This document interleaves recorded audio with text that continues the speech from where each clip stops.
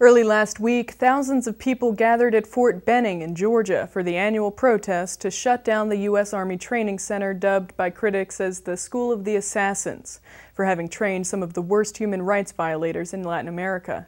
This year's protest marks the 20th anniversary of the murder of 6 Jesuit priests in El Salvador by the U.S.-backed Salvadoran military.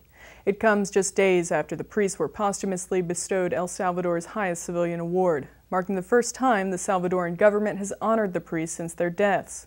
Graduates of the school, which was renamed the Western Hemisphere Institute for Security Cooperation in 2001, have been linked to the deaths of hundreds of thousands of Latin American civilians, according to Roy Bourgeois, the founder of the group School of the Americas Watch.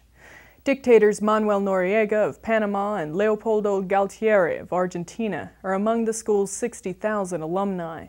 The crowd at this year's protest was estimated at around 5,000, with 4 people reported arrested for crossing onto the base. Since the protests began, about 100 people have served prison terms for trespassing onto the grounds.